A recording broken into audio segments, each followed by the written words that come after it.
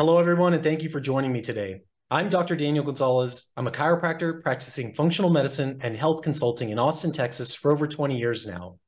Now, I consult with healthcare providers and patients all across the United States, and I've had the pleasure of working with people in even other parts of the world. But today, I'm excited to be here with you to be able to share some information that is really near and dear to my heart, and that's children's health. Specifically, we're going to be talking about ADD and the gut-brain connection in a pediatric population. Now, as a father myself, I take children's health and development seriously. We all know that children are the future, and it's concerning to think that they're developing chronic health issues at such an early age, which is ultimately going to influence how they behave and navigate the world as adults. And I think it's important to help parents understand that, their child is not acting a certain way to irritate mom or dad or even teachers.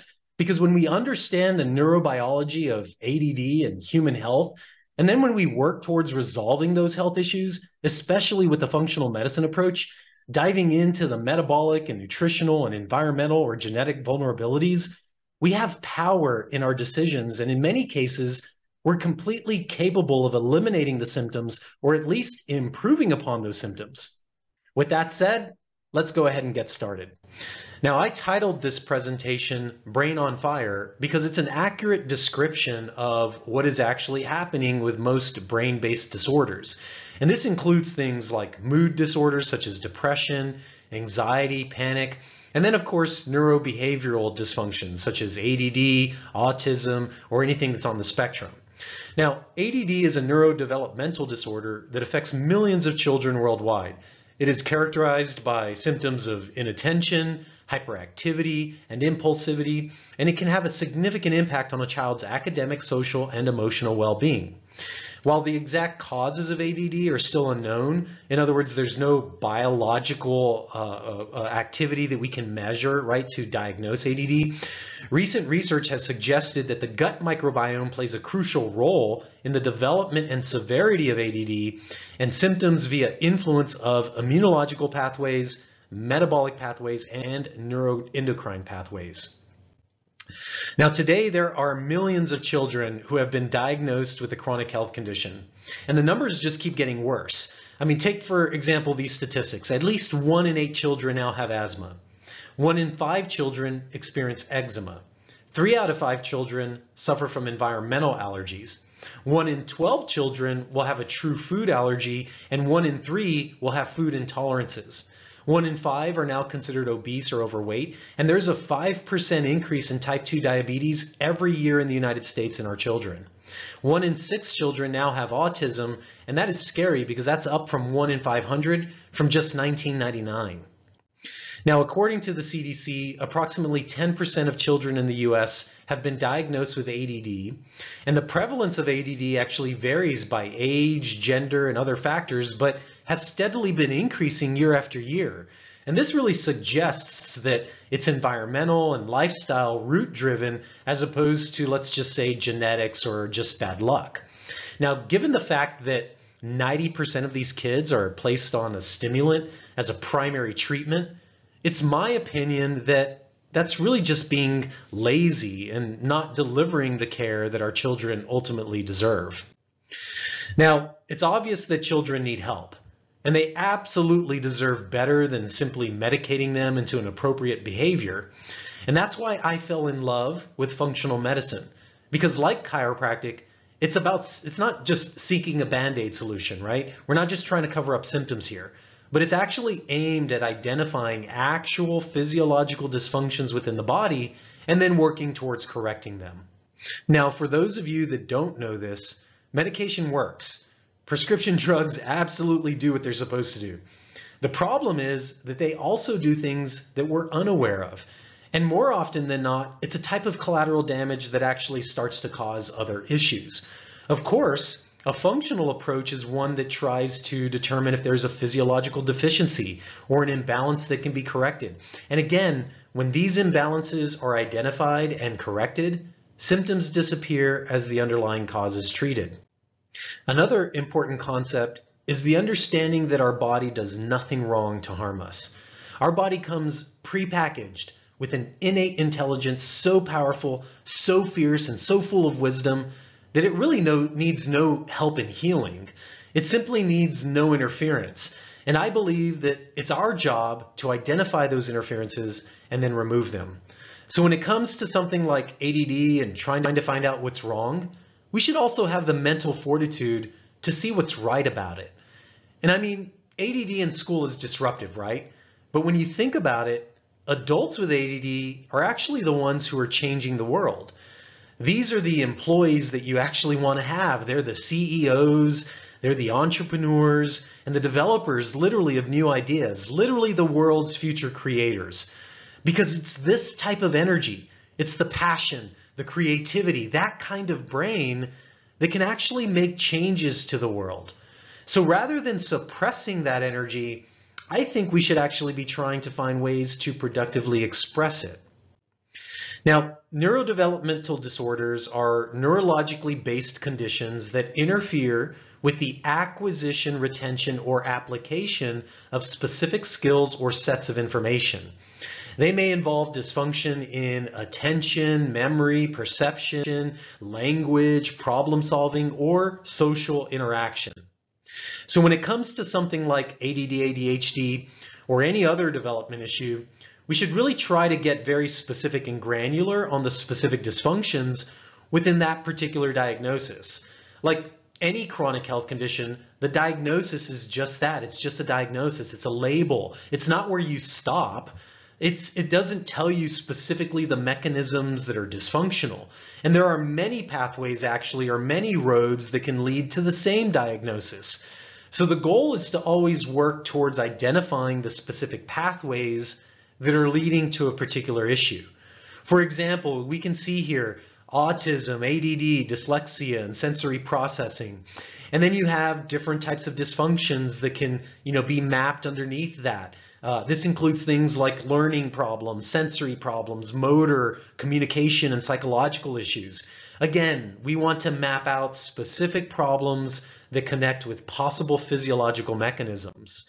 For example, when somebody with autism, they can have learning problems, communication, and psychological issues, but someone with autism could also just have sensory and motor problems. For example, ADD, where you can have an individual who struggles with learning, psychological, and motor issues, or you can have ADD and have somebody who just has sensory and communication problems. Again, what we want to do is try to be very specific in the problems that the individual has, not just simply focus on the label that they've been given. In addition, the diagnosis of ADD and ADHD are now considered subtypes of the same diagnosis according to DSM-5. So you can have ADD, which is just inattention, or you can have ADHD with inattention, impulsivity, and hyperactivity. The diagnosis is going to be based off of subjective symptoms, largely based off subjective symptoms.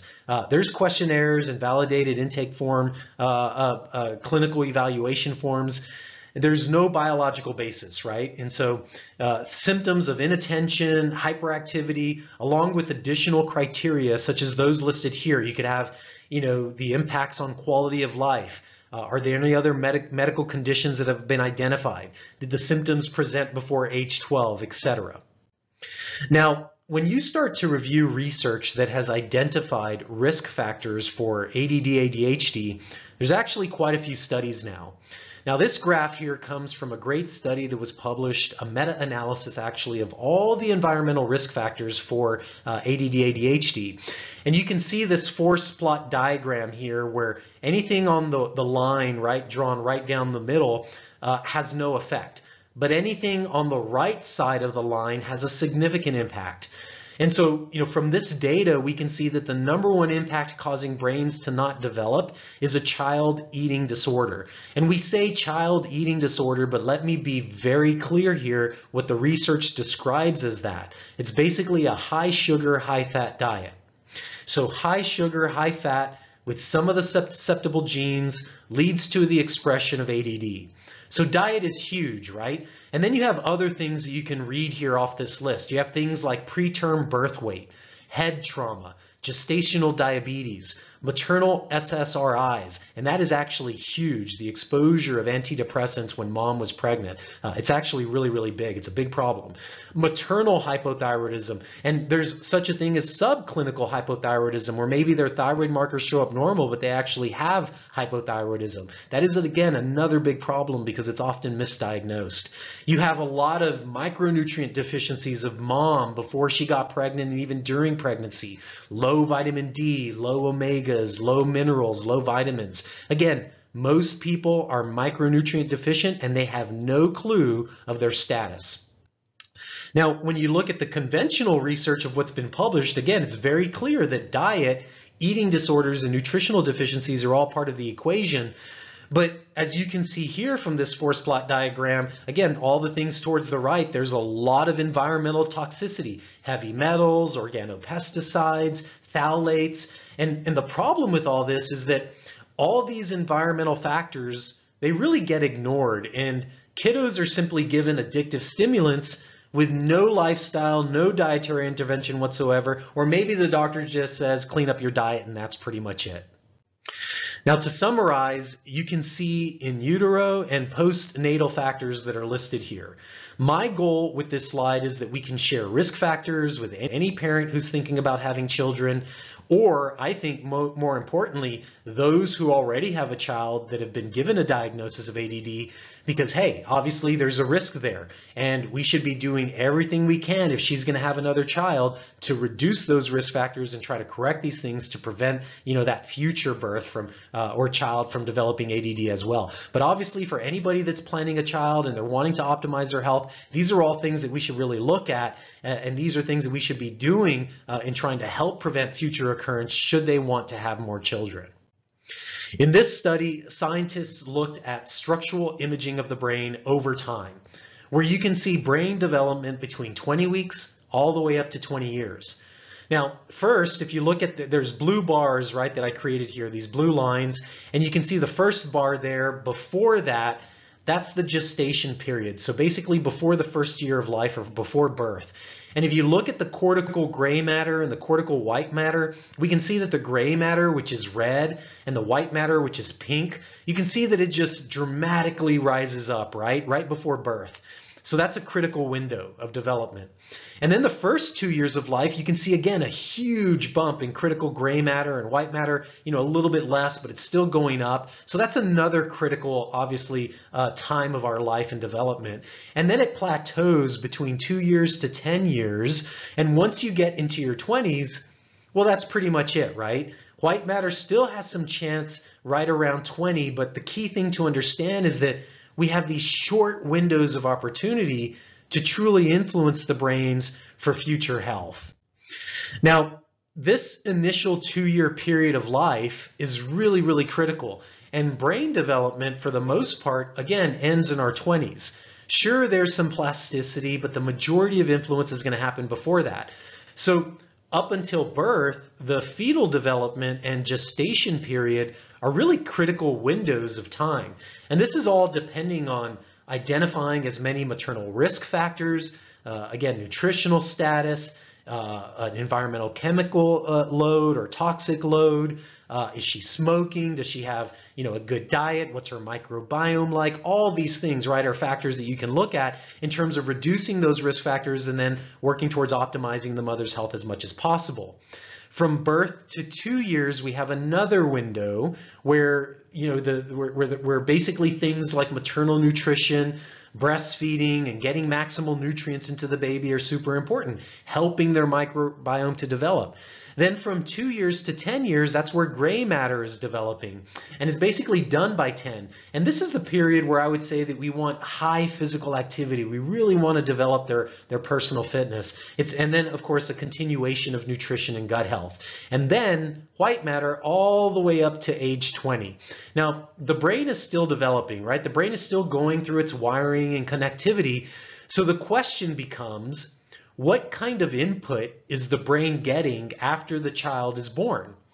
Well, if the inputs are eating macaroni and cheese and pizza all day, that's not going to be very good for brain development. And if they're getting no movement, no activity, no cognitive stimulation, if they're watching TV all day, they're going to have a different brain because of it. And that brain's basically going to be set by the age of 20. And I guarantee you that brain is not going to serve them properly as an adult.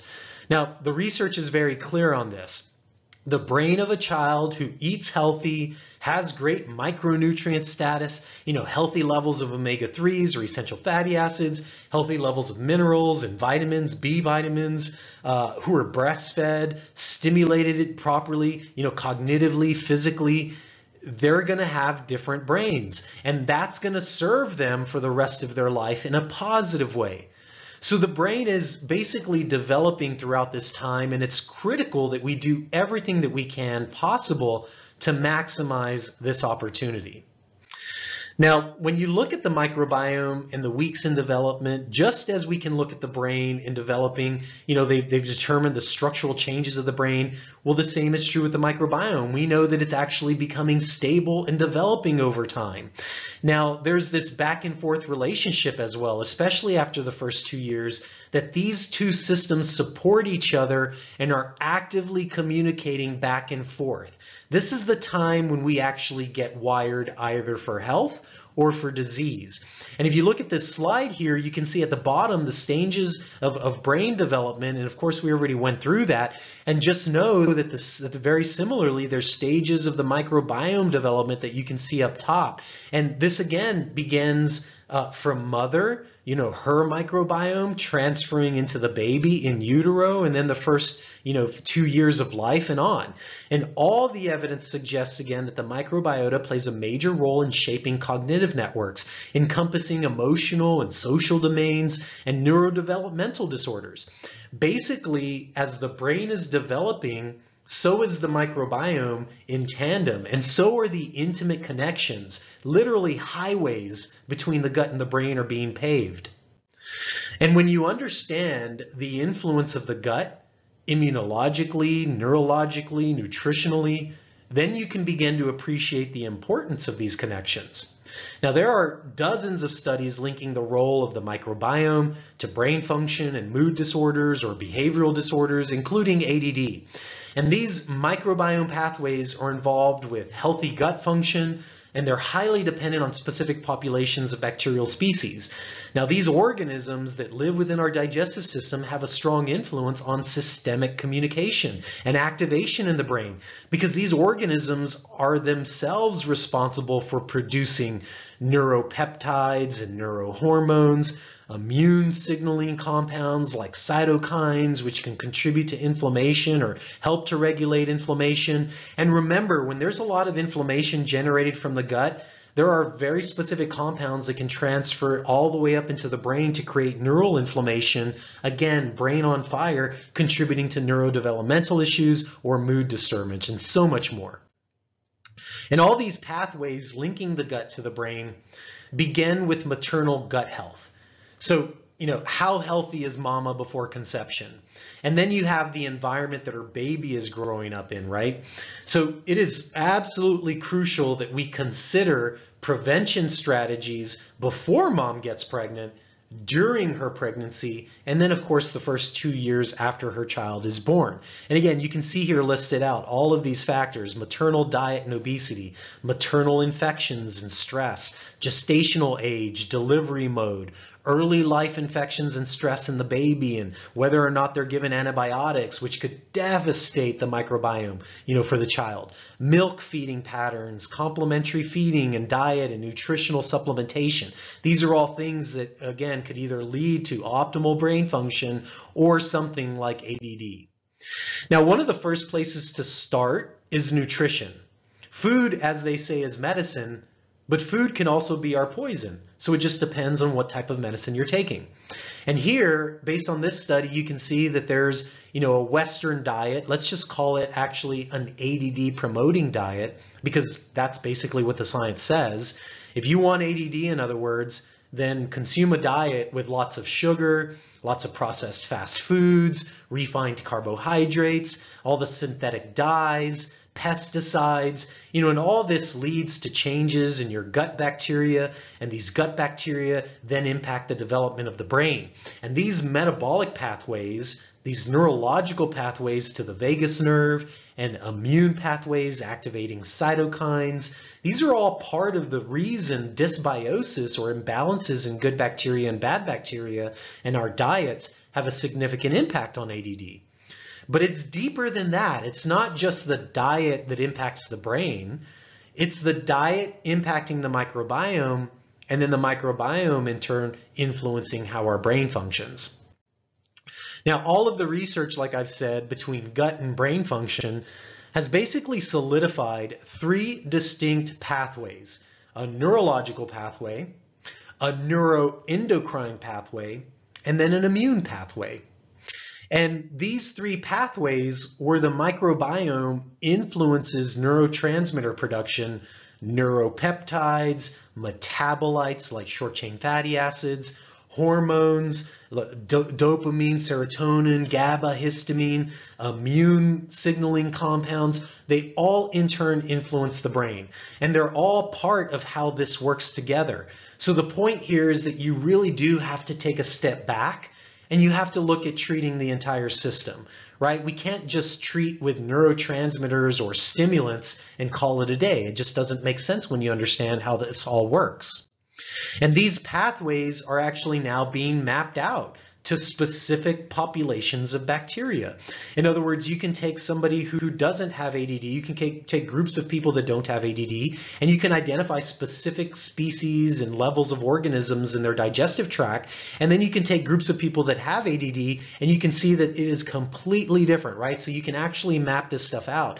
And we know that there's probiotics, there's good bacteria, keystone species, Bifidobacterium, Bacteroides, Faecalbacterium. These are all organisms which can be connected back to certain types of brain function or brain dysfunctions. So the take-home message with all this is that diet, lifestyle, pathogens, hormones, chemicals, they can all influence the trillions of organisms that make up our microbiome. And these organisms in turn express genes that influence our health. And let's pause on this for a minute, because this is just huge. It's so important for you to understand this.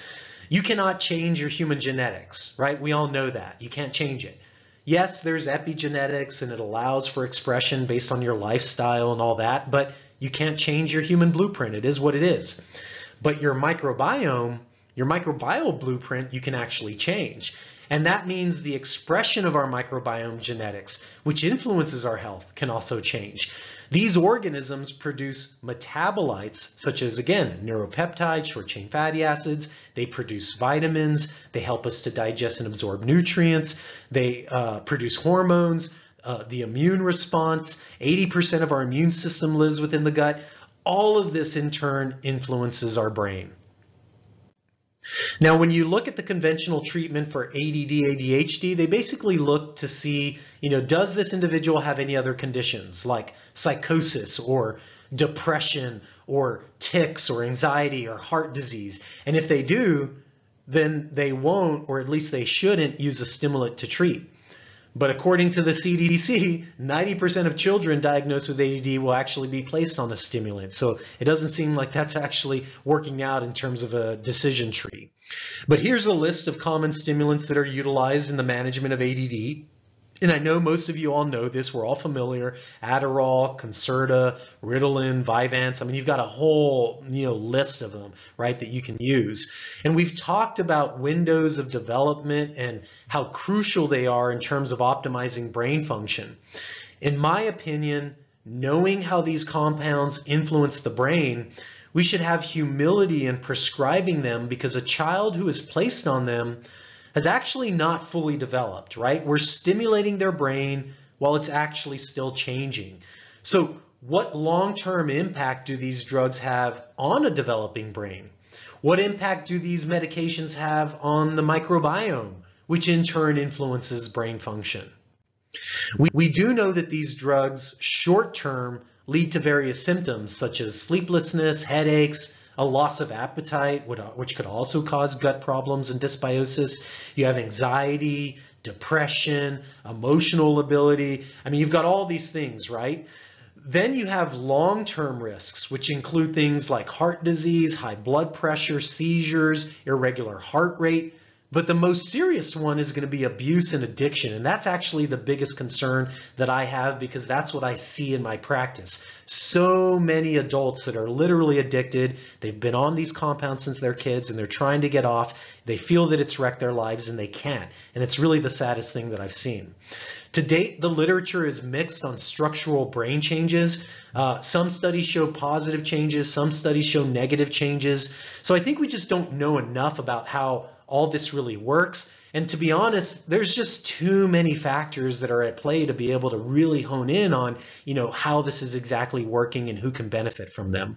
Now, when you look at all the factors involved with healthy brain development, or opposite, what is known to contribute to ADD, we see things like their dopaminergic activity has to go up.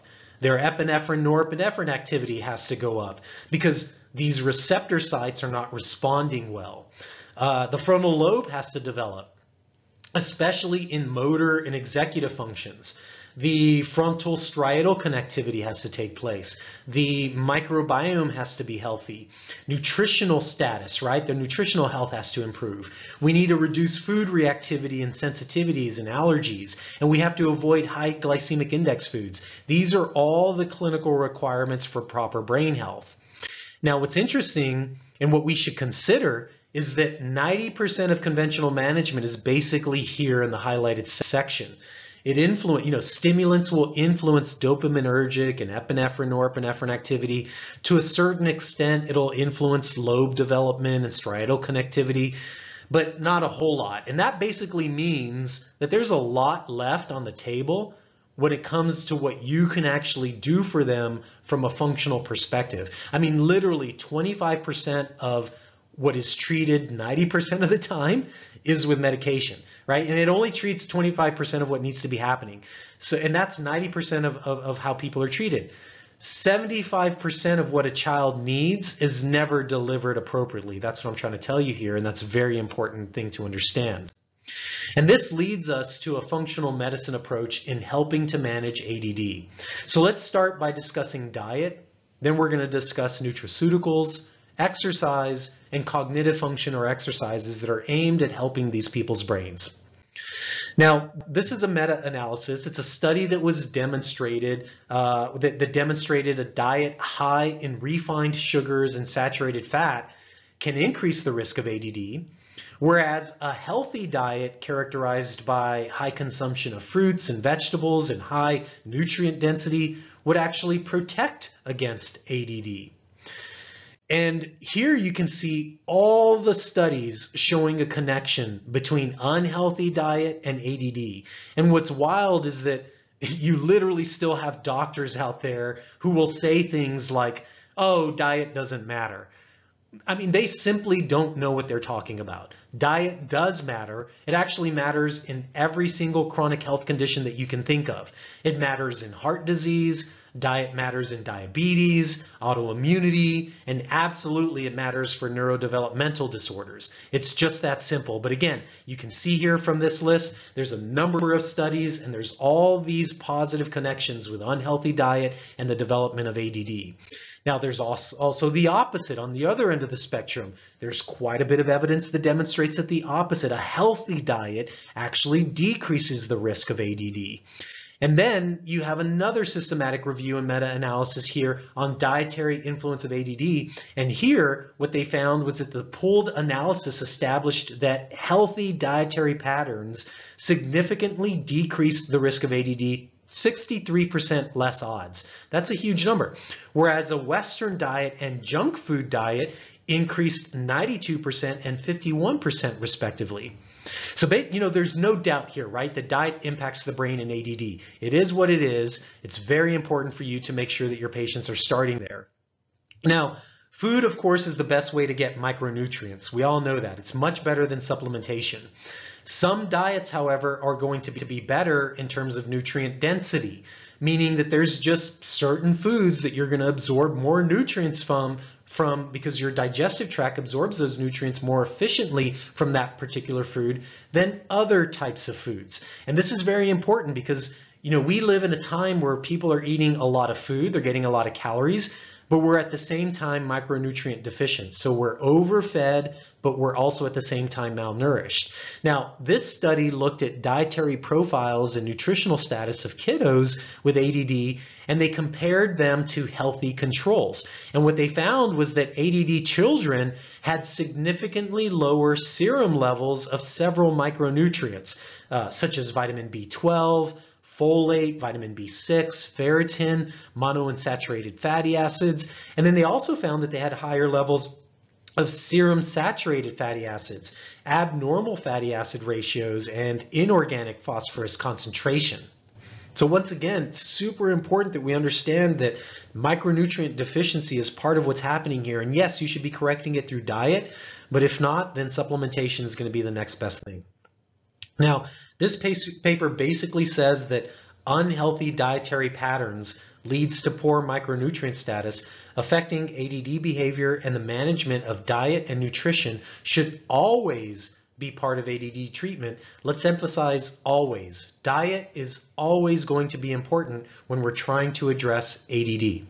Okay, so food is medicine, but like I said earlier, food can also be our poison, especially when it comes to allergies and sensitivities. Now, this particular study took children with ADD and they had them undergo a 4-week elimination diet of individual food sensitivities that were identified, and then they reintroduced those foods. And what they found was that the symptoms returned once the reintroduction happened, suggesting that food sensitivities and allergies absolutely play a role. Now, the most common sensitivities that were identified included things like milk, which of course you can see from here, it's off the charts, corn off the charts, wheat off the charts as well. The same was true with cocoa and egg. And then you had other things, which is pretty interesting here, paprika, spices, plum, oats, etc. Again, studies show that when you eliminate these foods successfully, you're going to see a resolution of symptoms. And this is why you'll commonly hear me telling my patients, without even doing any kind of testing, if they have any neurodevelopment issues, I'm going to suggest that they avoid corn, soy, gluten, and dairy. It's just a standard practice there.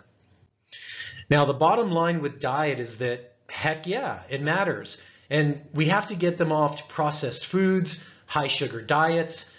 We need to get them on nutritionally dense foods and assess for food sensitivities and allergies. Let's go ahead and talk about nutraceuticals. Now, one of the most powerful nutraceuticals is going to be omegas or fish oil. This was a meta-analysis which looked at omega-3 levels, and what they found was that omega-3 levels were actually reduced in children when in ADD when it was actually measured. Now, as you can read here, omega-3 levels are reduced in children with ADHD. There is sufficient evidence to consider omega-3 fatty acids as a possible supplement to established therapies. Now, I don't know if you see this in your own practice or even if you're measuring this, but the omega check is something that you can get done at most national laboratories. Almost everyone that I measure omegas for, they're always very, very low. The omega serum level should be somewhere between 8 and 16. And I find that for adults, on average, it's 4, and for children, it's actually 2. I also see a significantly high omega-6 to 3 ratio. Now, a omega-6 to 3 ratio should really be around 1 to 1. That would be ideal. But I see that the average is in the 20s, suggesting this high level of inflammation because of essential fatty acid imbalances. Compared to children without ADD, there's sufficient evidence to consider giving children with ADD fish oil omega-3 fatty acids, and they go on to point that there's evidence that omega-3 supplementation improves clinical symptoms and cognitive performance in children with ADD.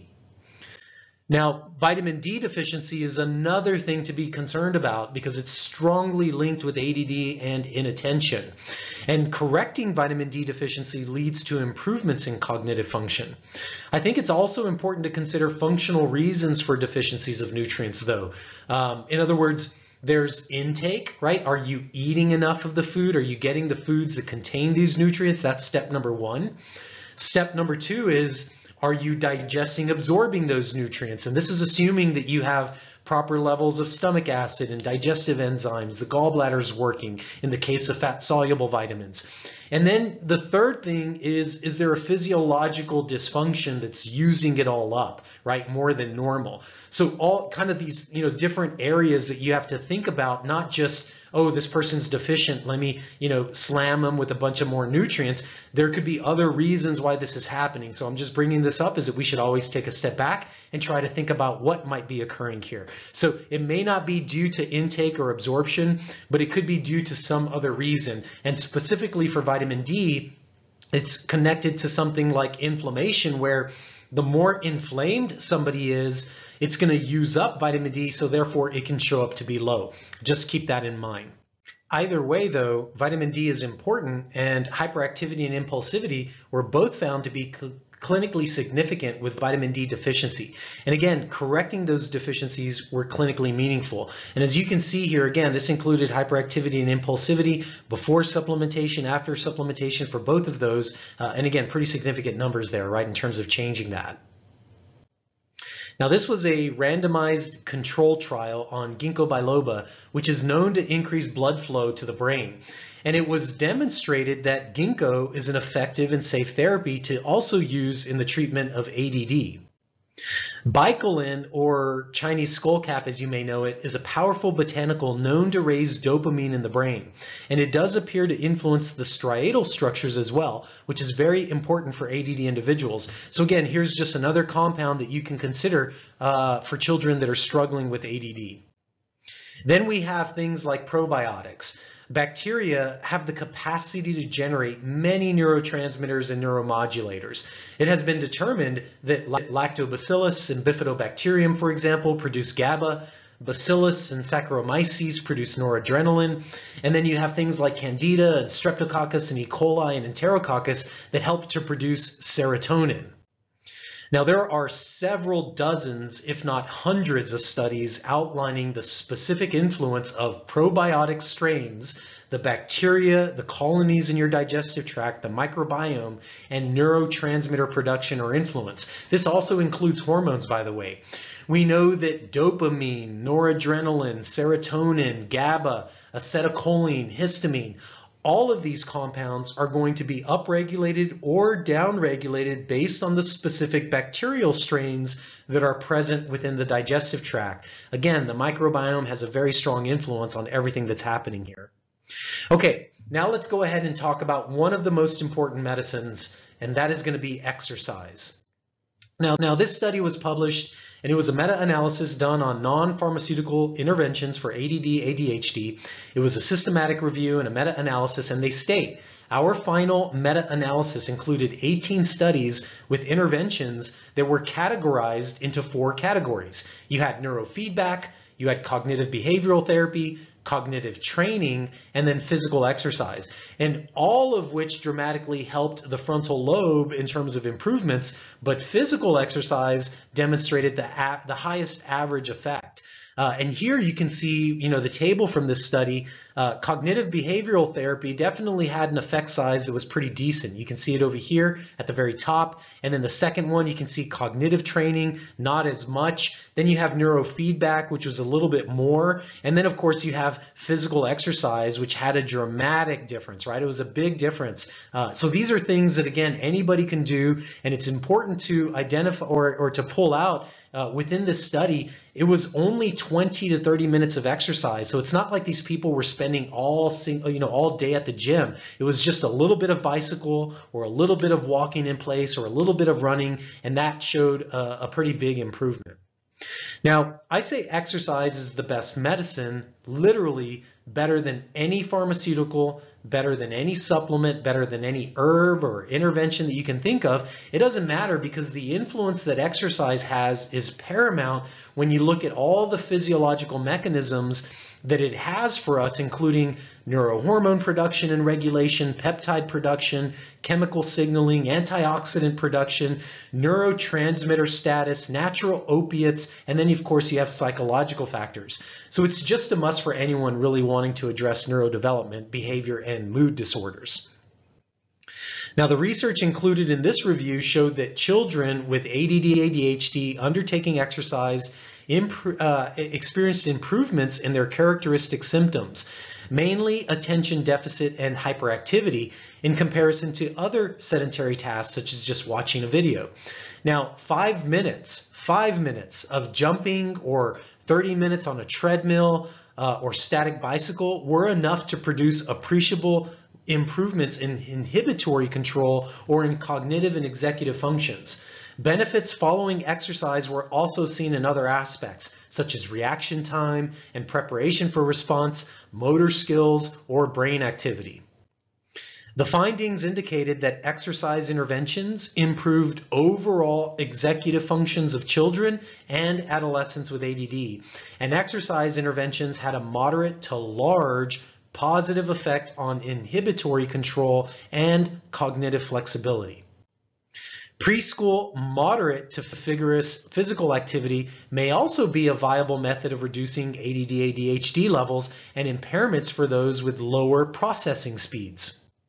So all that said, exercise is an absolute must, and then you have cognitive exercises such as brain-body-based therapies to consider. Now, I think it may not be as beneficial because of a catch-22. You know, to undergo, let's say, cognitive training, such as mindfulness or meditation training, you need to have some patience, right? So how's that going to work for little Timmy who's just bouncing off the walls because he's got ADD? It's not going to be very good, right? But if you can actually get him to participate, there is evidence that it helps. Here's a study here. Mindfulness-based cognitive therapy might be a valuable tool or treatment option alongside treatment as usual, so just along with regular treatment for adult ADHD aimed at alleviating symptoms. Again, this is in adults, but I guarantee you it can work in children if you're able to get them to participate. Now, basically what they did is they took individuals and they asked them to perform mindfulness-based cognitive therapy plus normal treatment as usual, and then they compared that to a group where they just did conventional treatment. And as you can see here from the graphs provided, the black line is basically, you know, a reduction of symptoms. So you can see MBCT, which is mindfulness-based training, along with usual treatment, outperformed in every single one just conventional treatment. So all that said, after reviewing this info, how can we put all this together in order to help our patients? Well, personally, I don't treat ADD or ADHD.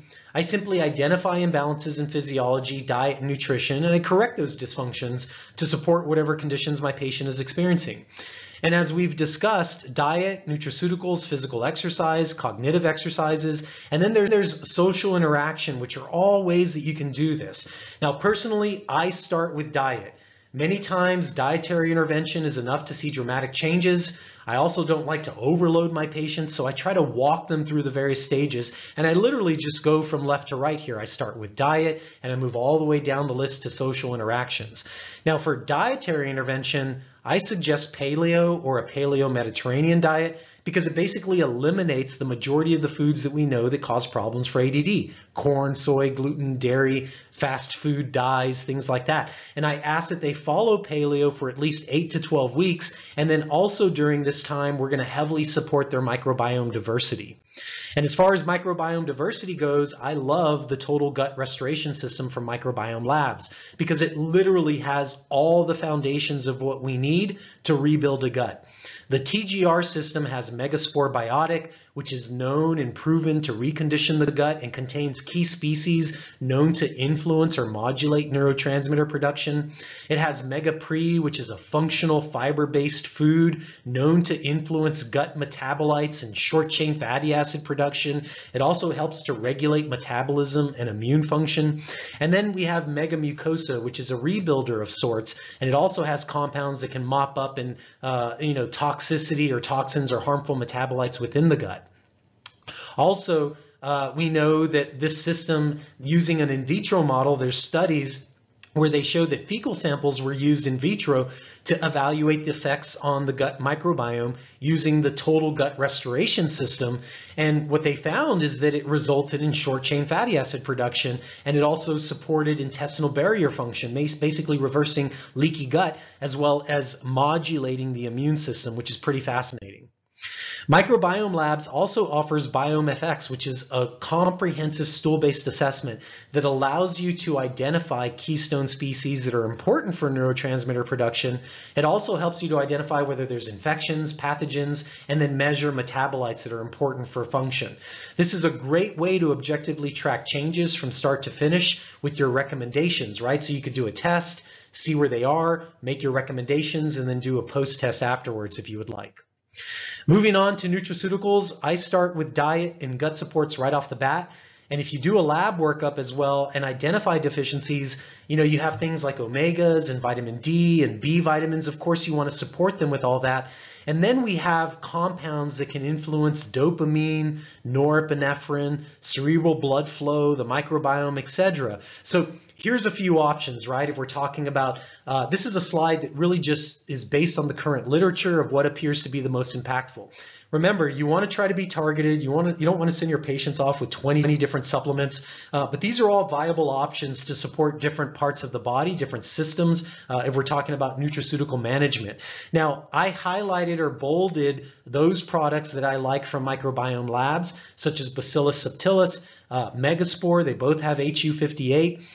You've got Mega Pre, the total gut restoration system, Mega Marine, and you also have Mega Quinone, which provides vitamin D3 and K2. I also like Mega IgG, which again helps to mop up toxins that might be within the body.